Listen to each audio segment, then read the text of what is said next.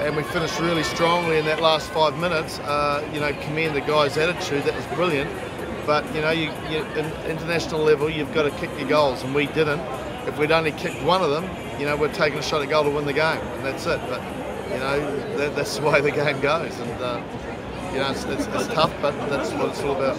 You know, I thought some guys did really well. I don't think our bench helped us too well today. I think that was a bit sloppy, and you know, there are areas that we've got to address and make sure the guys, you know, pick up where the others have left off, and we can't give them 10 minutes to sort of get into the game, and that hurt us a bit today on some of the things that our bench did.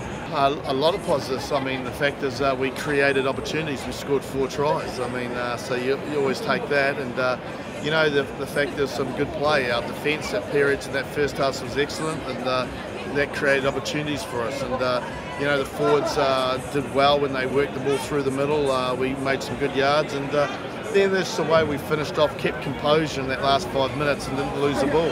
I mean, they're great traits to have. We're extremely frustrated, you know, to play as well we did. 4 tries to 2, and to still come out losers at the end.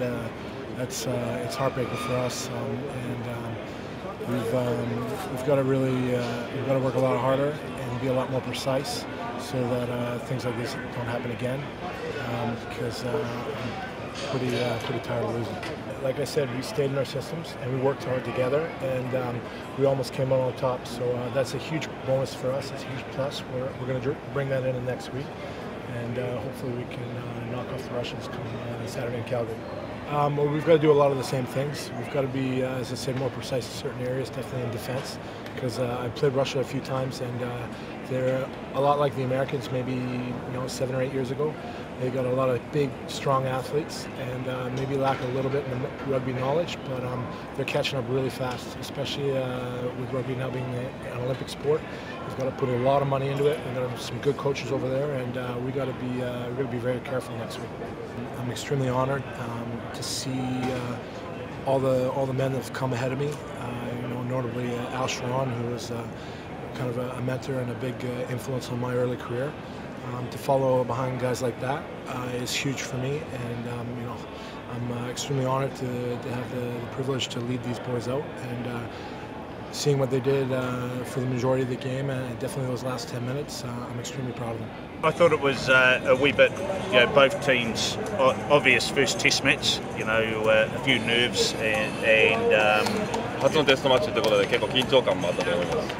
and structurally not perfect, but there were some really good things about it. ストラクチャーもそんな完璧ではないですけれども、非常にいいプレーは両チームからだと思います。 But both teams look to play. We sort of looked to play probably the whole 80. I thought Canada came out a bit more expensive in the second half. Obviously, will be a talking point around having a red card with 26 minutes to go.